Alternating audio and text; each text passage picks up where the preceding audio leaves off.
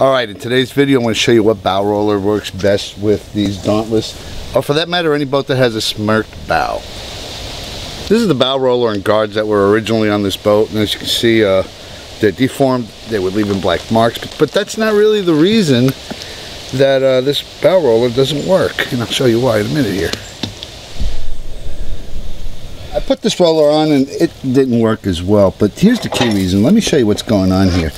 There's not a whole lot of space between the bow hook and the lip on the smirk. It doesn't really leave a lot of room for this to get in there and actually get the boat nestled up to the roller. I took that black roller off. Same issue. I thought replacing it with the polyurethane roller would help, but no, it's still got that big gap in there. So I bought these Stoltz rollers, and this is what will happen once we get the boat all the way up. It's going to snug in there. Not 100%, it's like a ½ inch gap, but it's going to work better than the traditional style rollers. Now, in order to get these bow rollers on, I wanted to put some end caps on there, so just in case the boat goes on a little crooked. Now the problem with these are fairly thick.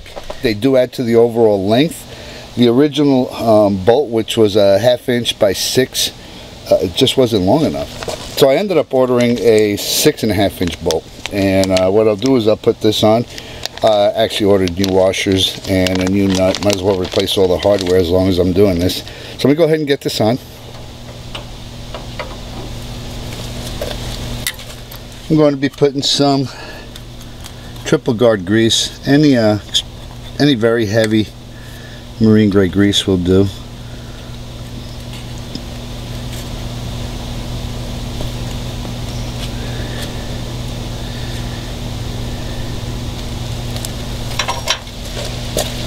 Gonna get a washer on.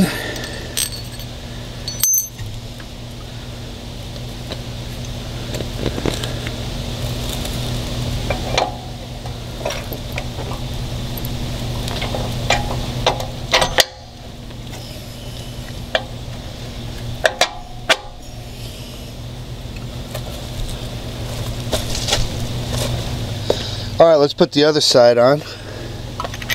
Washer. New stainless nut with the nylon insert to lock it.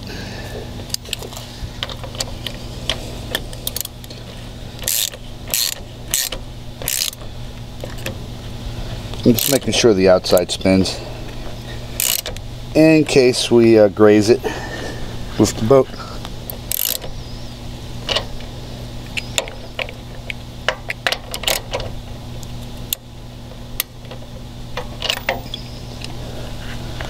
It's got some spin to it. Alright, so I think that'll do it. Let me give you a shot of what it looks like from the front. So I think this will work pretty good. It's kind of hard to tell without getting in here really close, but that roller should fit snugly in between the bow hook and the lip on the smirk or the top of the bow.